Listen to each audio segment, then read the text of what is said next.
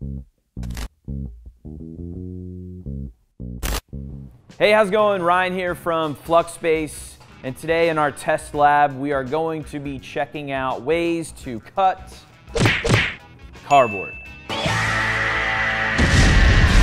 So part of what we do here is help schools create these cool maker spaces, and one of the most widely used materials in maker spaces is cardboard. It's readily available, comes in boxes, and it's a pretty cool way to upcycle materials. One of the toughest things to do, though, is cutting cardboard safely. You'll shoot your eye out, kid. So what we wanted to do was find a whole bunch of tools out there that schools are using or maybe not using, showing you different ways that you can cut cardboard. So for this test, we made a template. For each of these cardboard cutters, we're going to test things like a straight line, a circle, the amount of effort it takes, and how safe it is. Things that we're going to be testing. We have the Clever Cutter. I almost cut myself.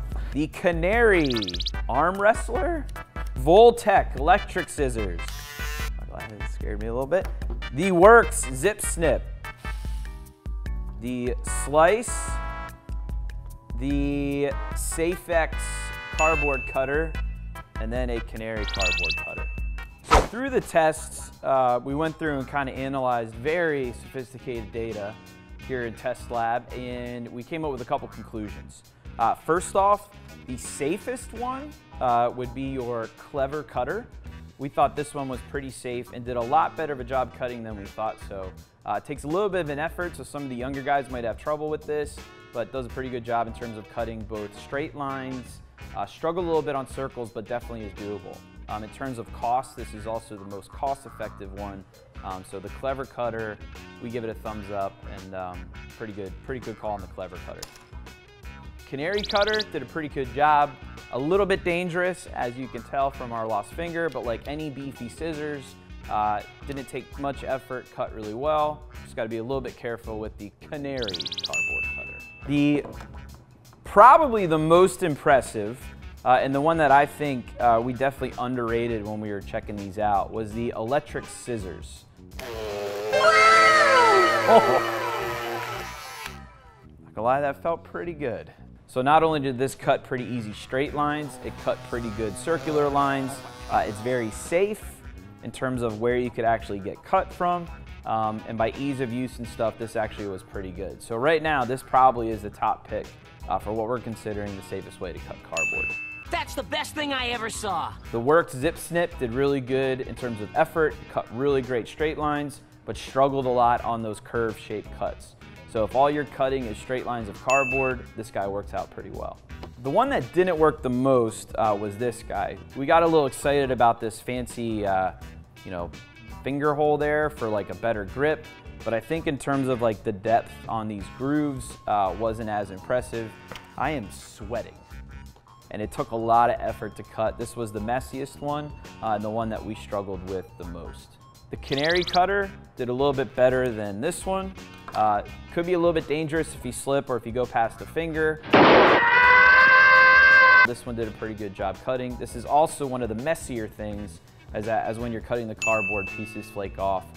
All in all though, pretty inexpensive, effective tool with a little bit of danger, not too bad. Danger's my middle name. The Slice one was pretty easy to hold and handle. Has a ceramic blade, so it's not too dangerous. Pretty good for scoring and kind of a couple passes of cutting cardboard. Really hard, almost impossible though to cut curve-shaped and circles. So overall, not bad for cutting lines, but again, something you want to be looking at if you're trying to cut curve shapes.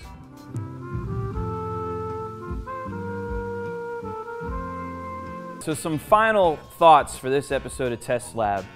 The one that we like the most, but yet is the most expensive, is the Voltec electric scissors. So this is right around $40, but all in all was the easiest to use, cut straight lines, cut circular lines, and was also one of the safer options.